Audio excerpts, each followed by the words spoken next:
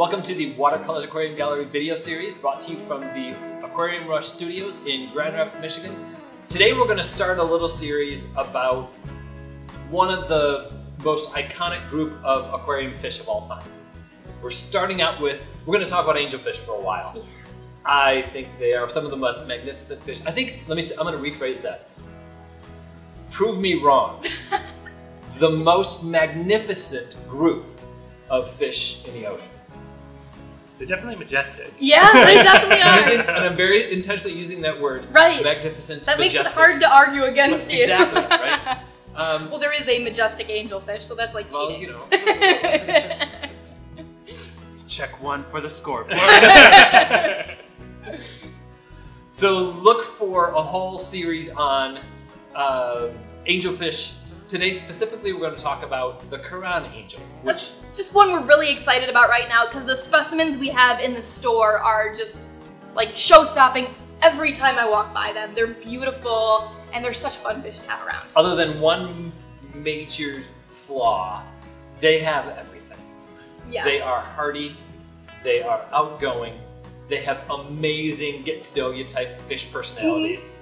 The one downstairs in particular is like, he's really warming my heart because he gets so excited about people now, and he's like, well, they're a really rewarding fish to work with, and really any of the larger angelfish, I think you could say this about, they are a little bit shy at first, and you do have to earn their trust a little bit. Yeah. But that's even more of an endearing thing because once they do get to know you, they're such a fun fish to keep, and they are so personable.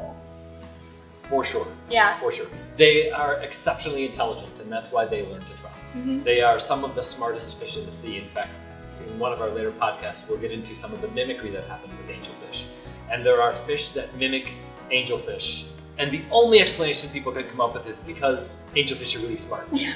They're one of those fish that truly looks like at you, not just that there's a blob there. They're trying to figure you out at all times. So, Pomacanthus semicirculatus, the Koran angelfish, a very common larger angelfish found all over the tropical South Pacific on pretty much most of the reefs. The juvenile form, they start out as a cleaner, so they clean parasites off of other fish, like most of the fish in that genus, in the Pomacanthus genus. They have that classic cleaner coloration, the black body with some blue and white various patterns on them. Semicirculatus has little half circles running up and down its body. They grow into something that focuses more of their diet on sponges and some corals, which there's their one flaw. Yeah. The big angels are, I'm not going to say not reef safe, because there's definitely some really cool experimentation that can be done with the types of corals that they are less and more likely to go after. Just don't experiment with a coral that you can't live without. Right. Or an LPS coral. Don't experiment with those. We already know that's not going to work. Yeah, I actually saw, just when I was doing a little research on this, somebody posited that the reason that the juvenile change their coloration partially because they need to have that cleaner indicator, but also because it makes it so that adults can defend territories better. They don't need to defend territory against a juvenile, but they do against another adult. True. Yeah. True. It is notable that the juveniles are actually less tolerant of conspecifics than the adults are. Yeah, because they got to settle in on that spot. They have that cleaning station they have to defend. Yeah. Talk about diet, Charles. So in captivity, you're going to be trying to replicate that diet as much as you can, at least in my opinion, for long-term health. And there's some really nice prepared foods out there that are high in algae, sponge material, etc. I would probably avoid a high protein diet. I think that would cause them more problems long term. They're a true omnivore. Yeah, for sure. So you definitely want to give them that spectrum of variety. And it's fun too. Yeah. I personally like the algae foods to be higher in marine algae than spirulina. Yep. This is a fish you want to avoid carbon. You avoid the use of carbon when you're keeping any angels long term. But the Pomacanthus genus of angels are very susceptible to hole in the head lateral line erosion. Carbon is definitely a contributor to that. This is purely anecdotal. At some point we may do some scientific studies on it. I feel like the overuse of spirulina can also contribute to the hole in the lateral line erosion. Yeah, and there's nothing against replicating their natural diet anyway, and spirulina is a freshwater algae. There are amazing marine foods that use marine algae in them. Yep. Yeah. For sure. And if I kind of agree with Ben on that count, though.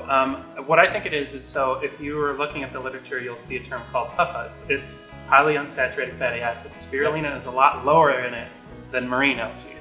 Sure. And at least with some of, not Homocanthus, but at least with some of the tangs and other stuff we've had come in with problems, we've purposely been like, all right, let's focus in on those type of foods and give them a supplement that's high in that stuff.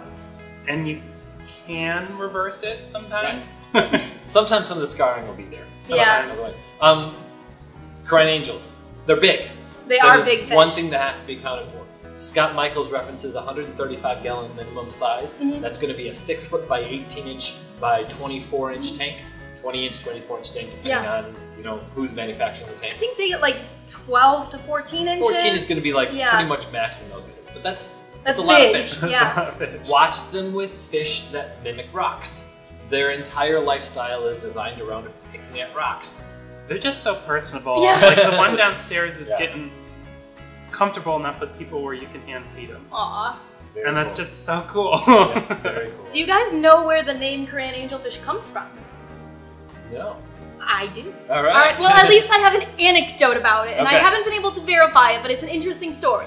So the story is that there is one that showed up in our markets that had what looks like Arabic writing, like as in from the Quran. And there was a specific phrase, and unfortunately I don't know it. I hope someone out there does. But that specific individual went for something like $6,000 and changed the name of the fish because it was such a mind-blowing thing to people. Wow. So it's the Koran angel after the writing in the Quran. Very Yeah. cool. I thought that was really interesting. Well, an amazing fish and can be a great addition to a larger tank with other large fish. They don't look like rocks. like rocks. They adapt readily to captivity. They eat well. There are sometimes captive raised ones available. Otherwise, they're a great fish. So, more information on this fish can be found on our podcast.